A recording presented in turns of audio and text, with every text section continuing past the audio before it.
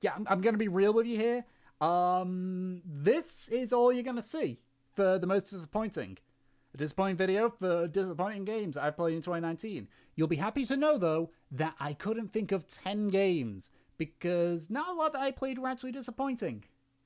And those which are, I don't have a lot to say, so this is going to be a very short one. So, this game, The Witcher, spawned a series.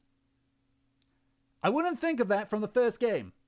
It just drags on so much to me. The combat just feels boring. There's no real impact. I have no clue if I'm winning or losing outside of, seeing the health bars move about, but it doesn't feel like it's a struggle. The back and forth is just the worst. I know there's a fast travel, but it's a case of like back and forth because I don't know where to go. And not to mention, the lore to me just seems...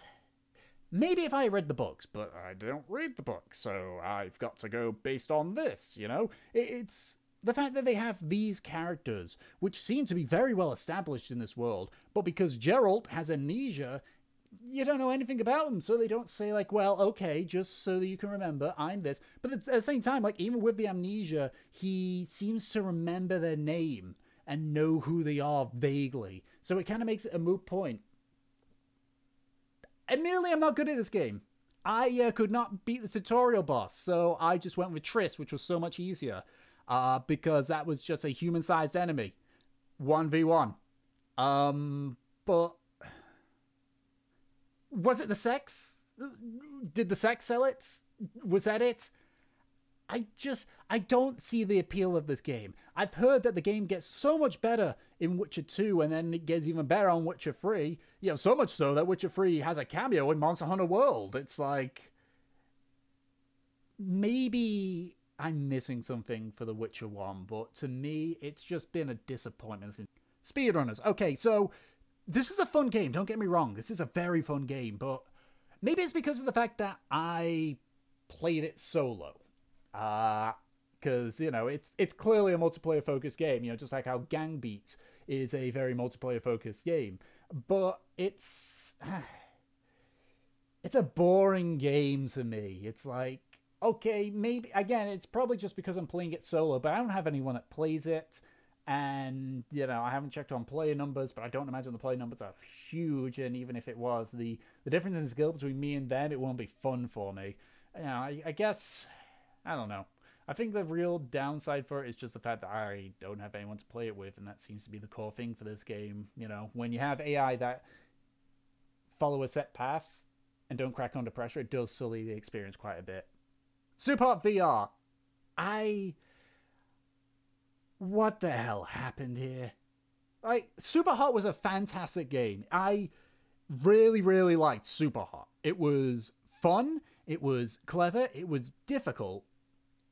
And you would have thought incorporating it into VR, it would be awesome. Now you can dip and dodge and sidestep and all that stuff, but you can't move.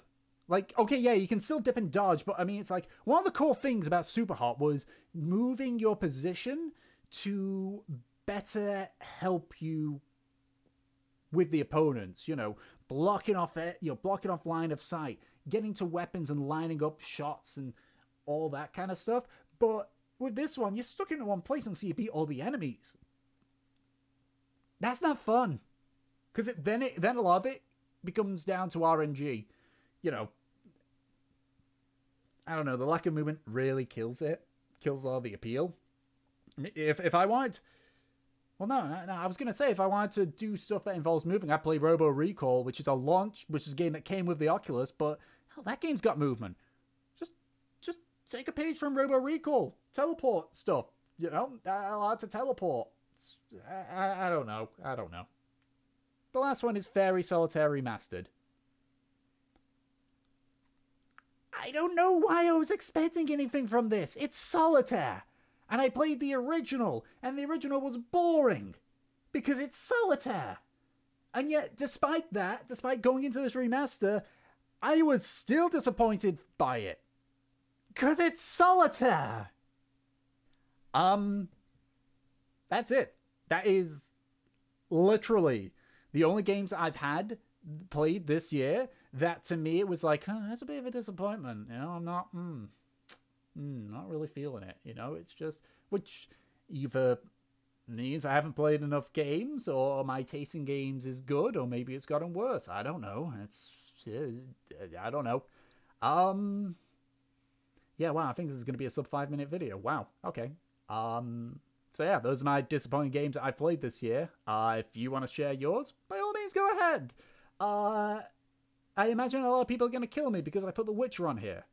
But, you know, again, my list, my opinion, not fact. So, yeah, that's it. So thank you all for watching. I hope you enjoyed this incredibly short video. And I'll catch you all next time. Bye-bye!